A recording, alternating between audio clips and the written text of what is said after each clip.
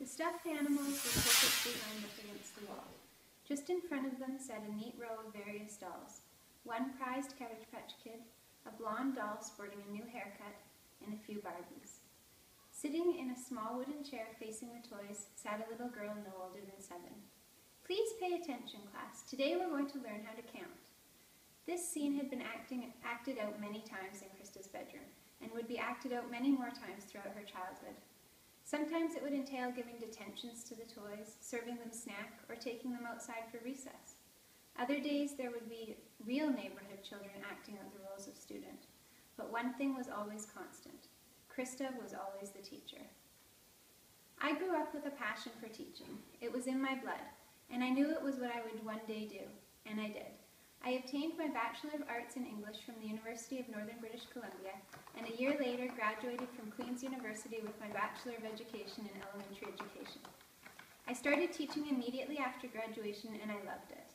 I taught everything from high school math to middle school English, right down to 3 years of kindergarten.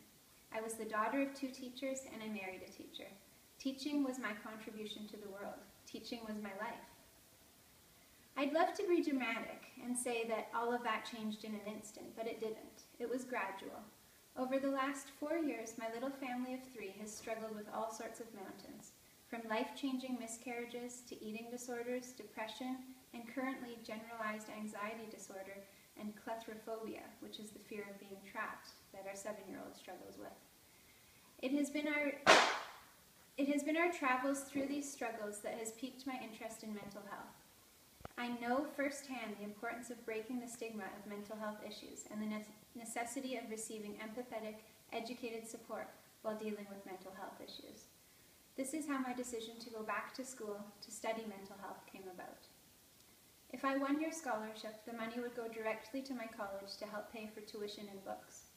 My husband is a public school teacher currently on strike, and I'm unable to work while I go to school because of the extra care my daughter requires while working through her own health issues. I'm going to make a difference. I'm going to help people realize that they're worth taking care of and that their mental health matters. With your support, I could complete my year of school with minimal financial stress. My family and I would be forever grateful.